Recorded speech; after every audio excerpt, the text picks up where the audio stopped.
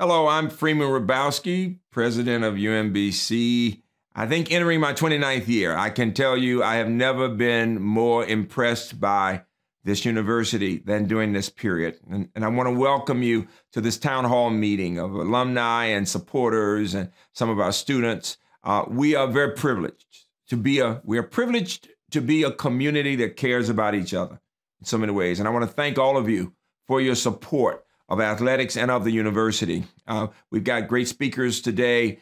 You'll hear from Greg Simmons and from the athletic director, Barrio, who has done a remarkable job. He and Greg are a dynamic team.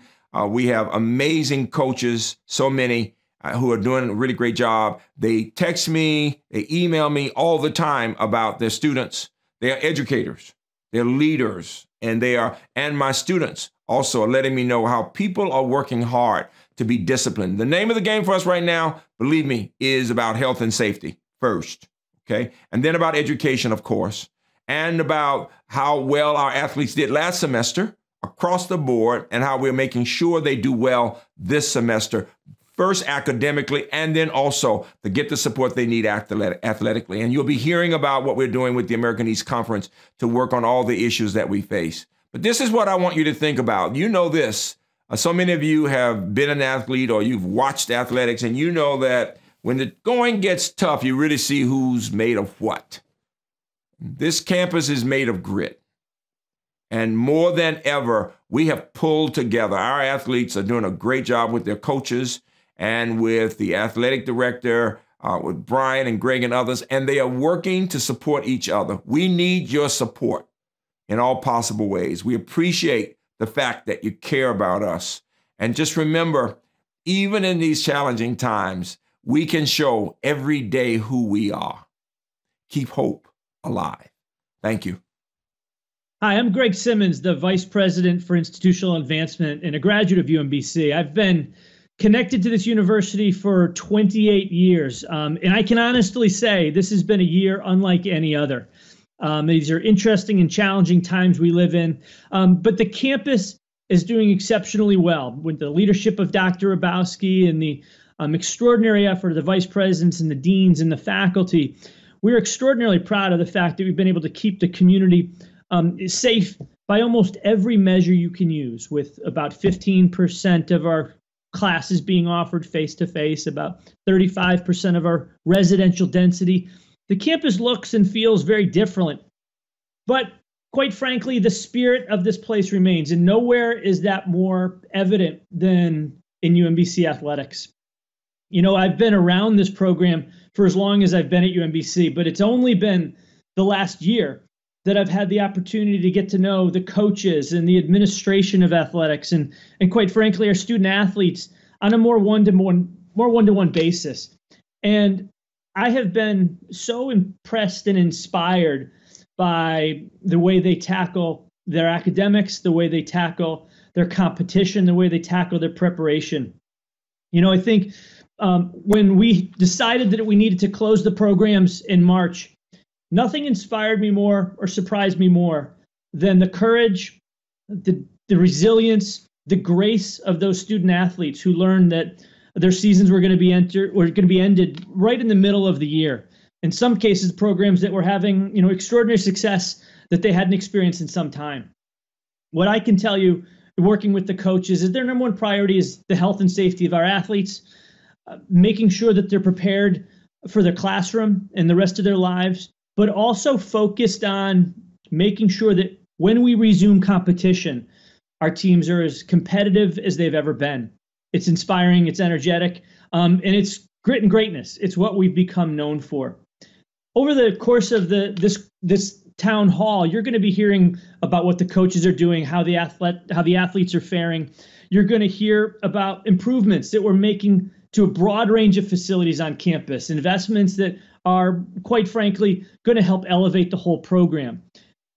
And what I would say is we need your support now more than ever. Shoot a note to your favorite coach. Make sure you have an opportunity to reach out to a student athlete and wish them their best. These times are challenging in terms of budget as well, as you can imagine. Your philanthropy makes a difference now more than ever. What I know is coaches, faculty, staff We're focused on making sure we put our students and our student athletes in a position to be successful in whatever they do. And your support and the way you cheer for our teams, the way you support our coaches, and the way you help us with your philanthropy when possible, even in these challenging times, they will make all the difference. Thanks so much for what you do for UMBC and for Retriever Athletics. I'm delighted to introduce the athletic director, Brian Barrio. Good evening, and thanks again for being here. I'm Director of Athletics, Brian Barrio. You know, I started in January, and I think it's safe to say this year hasn't gone exactly the way I thought it would. 2 months from when I started, I was on the fields telling our spring athletes that their seasons weren't going to happen. It was a time that I'll never forget, something that was unthinkable to that point. But despite the challenges and the unpredictability of this year, it's been a great year. It's been a great year for me because of the people that I'm working with and the people that I'm around here at UMBC. So I want to start by thanking 3 groups in particular. The first, you heard those wonderful words from President Freeman Hrabowski and Vice President Greg Simmons. They've both been tremendous in supporting athletics. You can hear it in their voice, how much they value what we do here and what it means to the university. And without their support, we couldn't do what we're doing in athletics. So first of all, thanks to them. It's a cliche, but there's way too many people for me to thank by name tonight.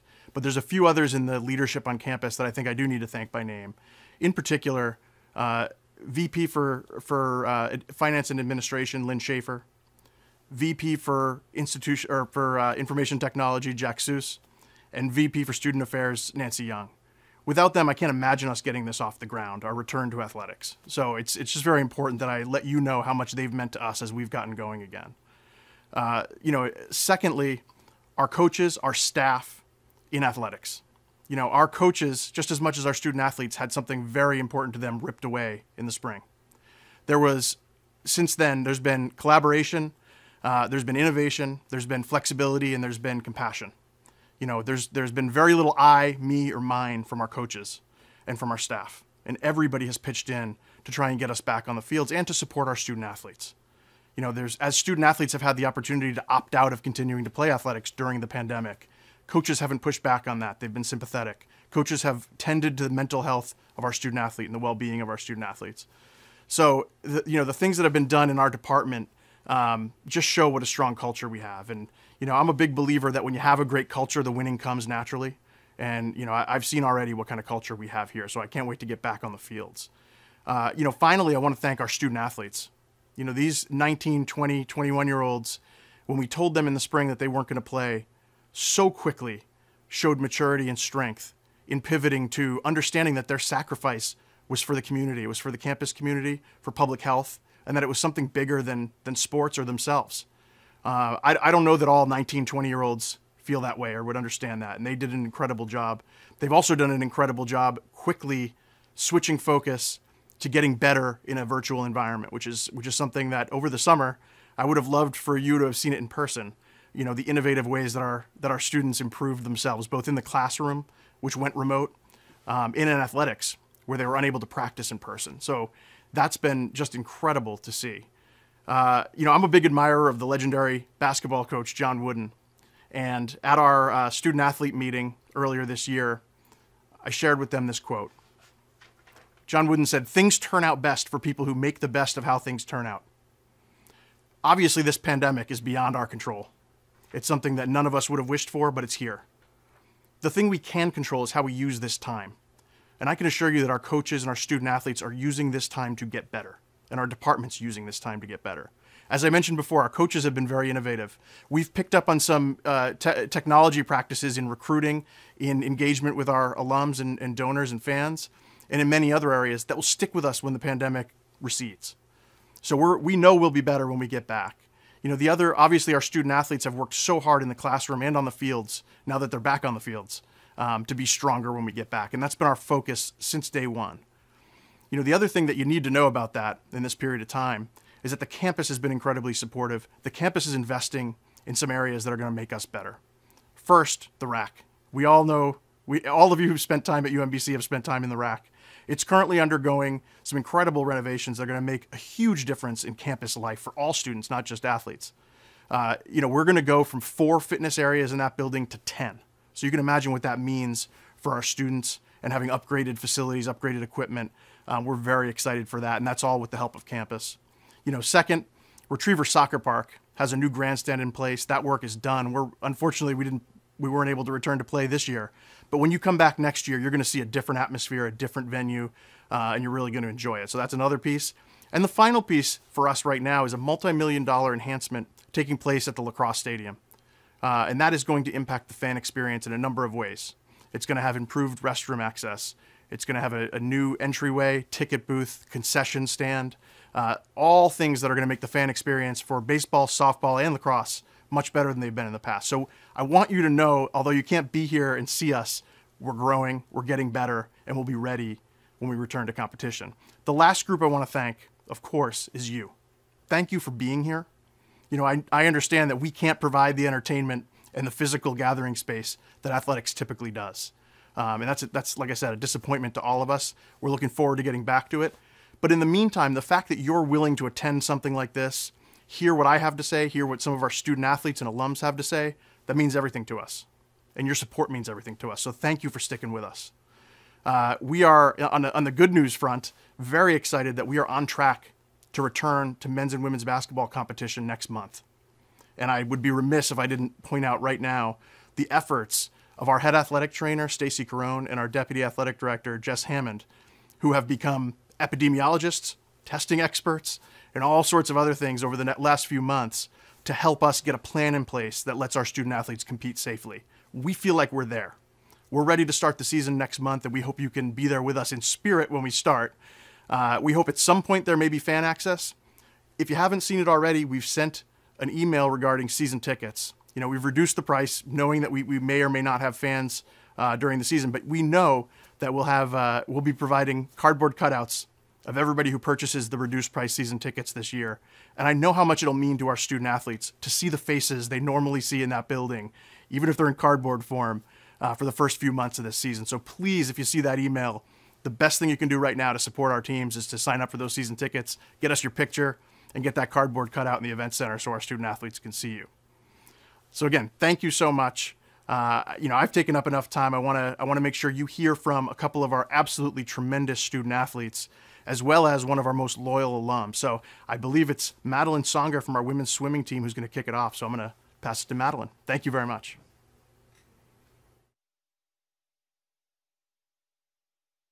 Hi, my name is Madeline Songer. I am from a small town called Hermitage, Pennsylvania, about an hour north of Pittsburgh, right on the PA-Ohio state line. This year, I am a junior with UMBC Women's Swimming and Diving, and I am one of the Student Athlete Advisory Committee co-presidents. I joined SAC my freshman year as a general body member, assumed the role of secretary my sophomore year, and this year I was elected co-president with fellow student athlete from track and field, Jameer Robinson. I originally wanted to become involved with SAC because throughout all 4 years of high school, I served on student council and I was class president for 3 of those years. So I was hoping SAC would give me somewhat of a similar experience, but it has actually given me so much more. Being in SAC has given me the opportunity to work with America East initiatives, planning events for student athletes, volunteering within the community, and working directly with the athletic department administration.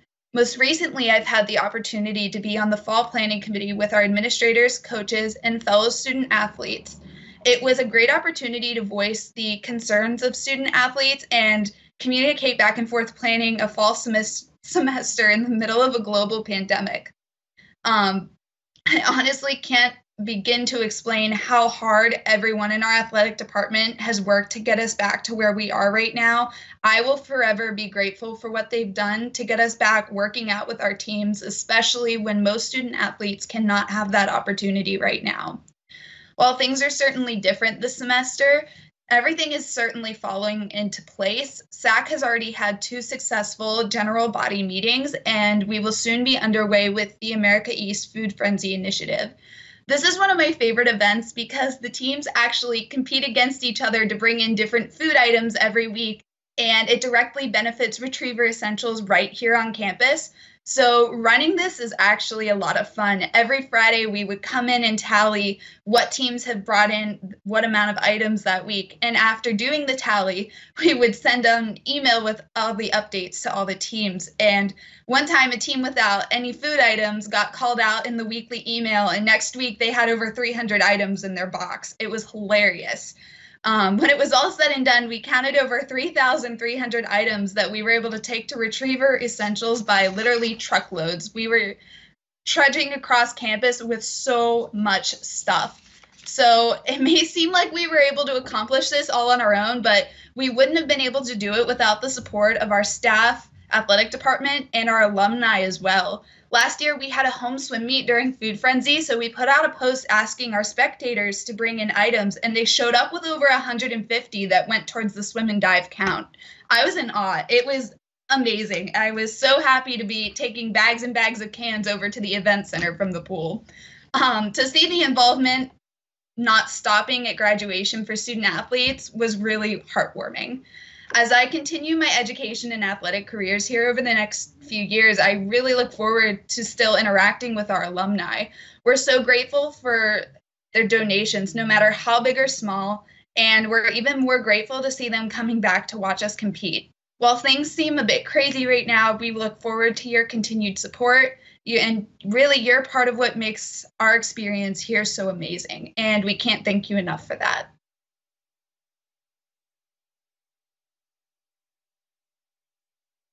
I knew that I wanted to be a part of the program Retriever Care because I knew that I really wanted to make a difference in our community and I wanted to be a part of change. And as we all know, 2020 has been a year and we've seen a lot of things in the media, including a lot of social injustice, which I know everyone has seen, the unjust killing of yet another Black man, George Floyd. And after seeing that, I knew that I didn't want to be quiet anymore. And I really wanted to stand up and use my voice. So actually, a few weeks after the killing of George Floyd, I saw that UMBC Athletics was listening to the concerns of UMBC athletes and alumni and coaches, and they were encouraging an anti-racism campaign, which I knew I wanted to be a part of, and I really loved that. And I loved how the program Retriever Care was listening to the concerns of the UMBC athletes, students, coaches.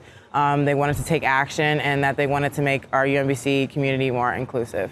So personally, I haven't received any racial comments or haven't really experienced serious racism, but I know in high school sometimes people would refer to me as an Oreo, which means I'm physically Black on the outside, but I'm white on the inside, which is a real issue because that's making Black seen as uneducated and white as educated, because I know in the media the way that Black people are received are like loud and uneducated at times, but just because I speak educatedly doesn't mean I'm any less Black than I am. I'm really optimistic that UMBC Athletics will listen to the concerns of Retriever Care, especially because how diverse our school is.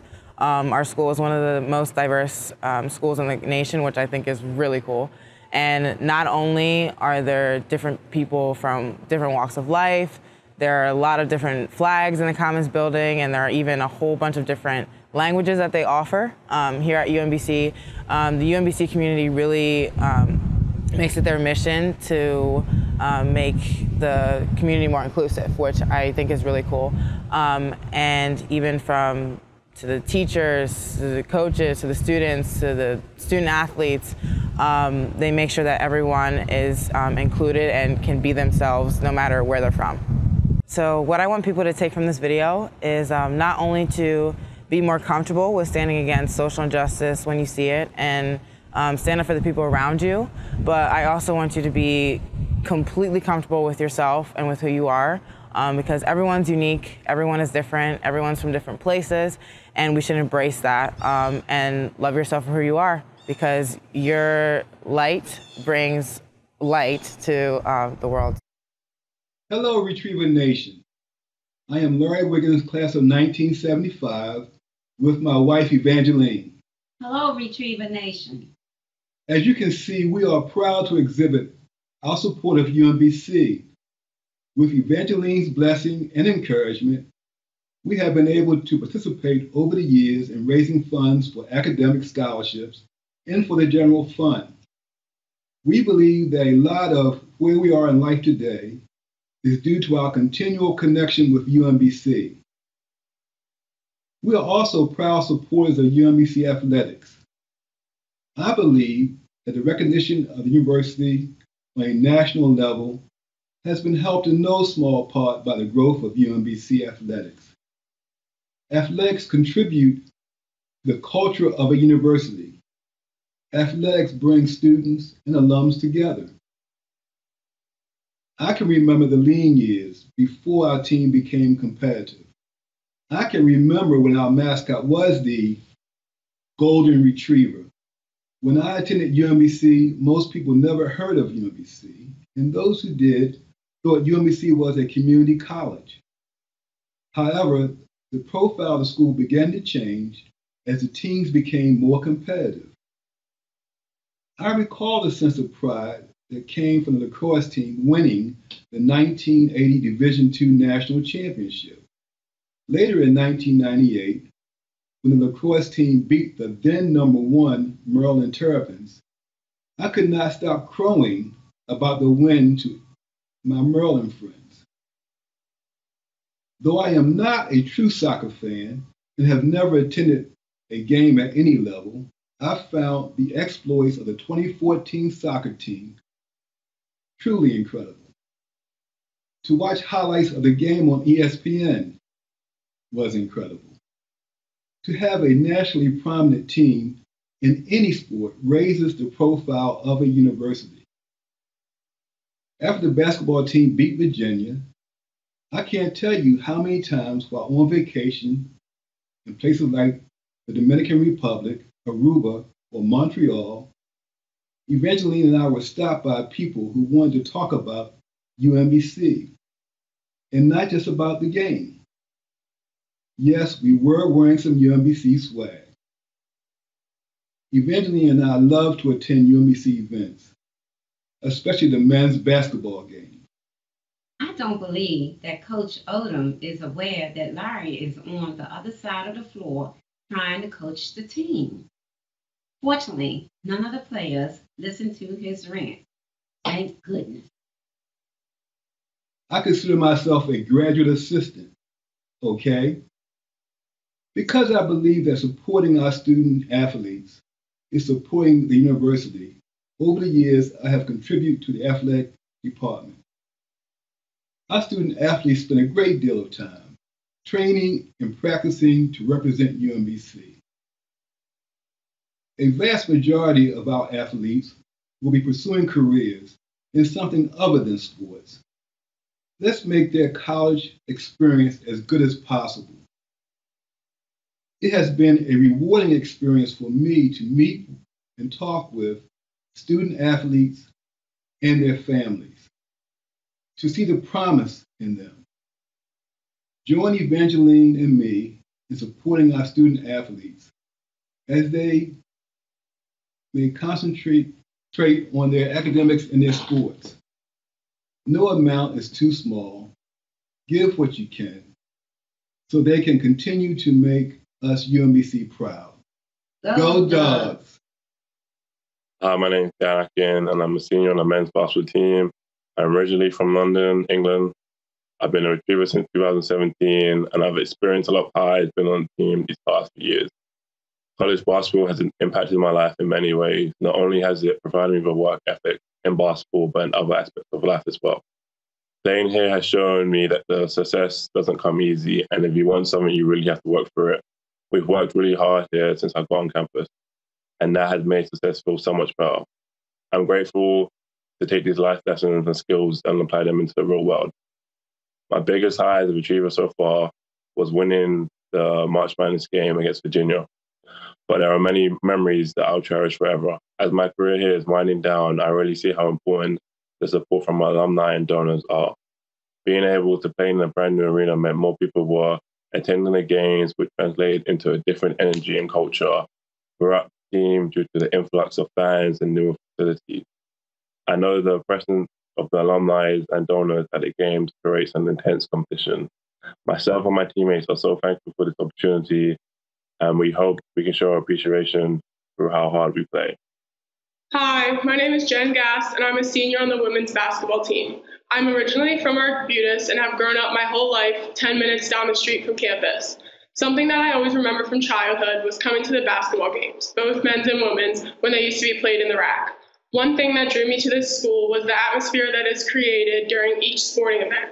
After having spent 3 years here, I can speak for my teammates and myself when I say how much your support means to us.